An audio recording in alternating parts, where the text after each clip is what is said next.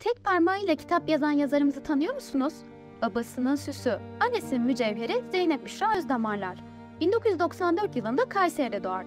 Doğumunun ilk aylarında geçirdiği sarılık nedeniyle gelişimini tamamlayamaz ve serebral palsi teşhisi konulur. Bu şekilde hayat mücadelesine devam ederken ailesinin desteğiyle fizik tedavi ve özel eğitim almaya başlar. Bu süreçte okumayı ve yazmayı öğrenir.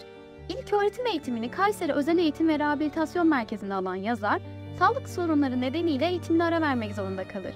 10 yaşında geçirdiği şiddetli kasılmalar sebebiyle hastaneye kaldırılır. Ameliyattan sonra 72 saat bitkisel hayatta kalır.